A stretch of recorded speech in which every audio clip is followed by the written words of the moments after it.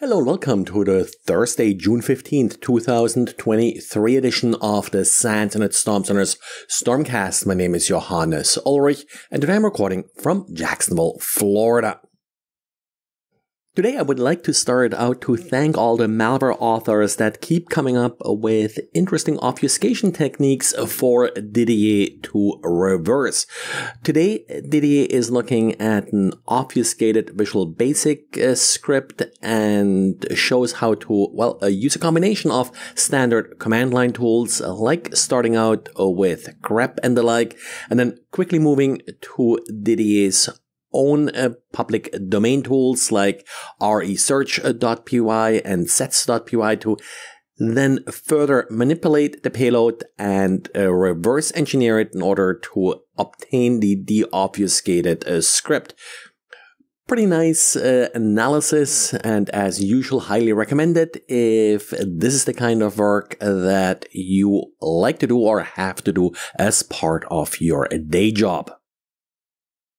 Researchers from the Ruhr University Bochum did publish a paper outlining some weaknesses in the Microsoft Office OpenOffice XML signature. Despite the name OpenOffice, Microsoft Office documents are created using the OpenOffice XML standard, which, is a rather complex standard. If you ever looked at an Office document, it's usually a zip file, actually, when you're looking at the .docx file that contains a number of different XML files.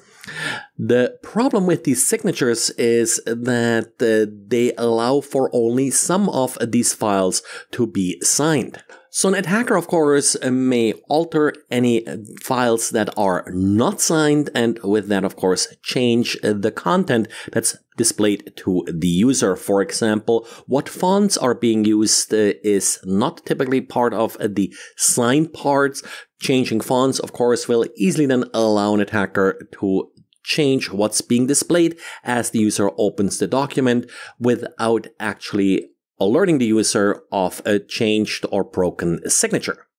There are various attack scenarios that are outlined in the paper, too much to really adequately summarize it here in this podcast. If you are interested, the link to the paper can be found in the show notes. But overall, they basically come to the conclusion that these signatures are not really serving the purpose that they're supposed to, which is kind of to verify that the document is authentic. Then we got a little follow-up from Microsoft regarding a patch Tuesday, and that's regarding the fix for CVE 2023-32019. It's an important vulnerability. It does allow the disclosure of kernel memory to unprivileged users. Still has to have a valid account, so still has to be authenticated, just not as an administrator or anything like that. The trick here is that the patch for this vulnerability is included in the June update, but it's not enabled by default. You have to set a specific registry key to enable it. Not clear why Microsoft decided not to enable it by default. Maybe they were afraid of some performance issues or some undesired sort of interactions with some software.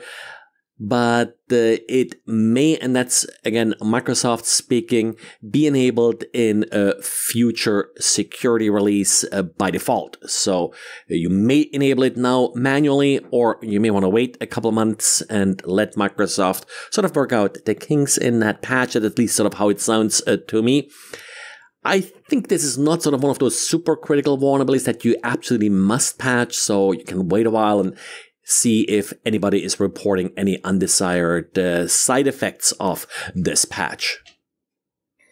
And then in other miscellaneous news, yes, fake exploits on GitHub are still a thing. A Vuln check has a story about that, where apparently attackers are specifically impersonating researchers and are setting up fake GitHub repos in order to make their malicious exploits, malicious in the sense that they exploit the person running the exploit. So they're trying to make these exploits more plausible. And security company Lexfo released additional details regarding the Fortigate SSL VPN vulnerability. This is something that apparently has already been exploited, and given the additional details, definitely something that you better patched yesterday. And finally, there are also some updates for Zoom fixing mostly some privilege escalation type vulnerabilities. Well, that's it for today. Just a quick heads up as to my schedule next week.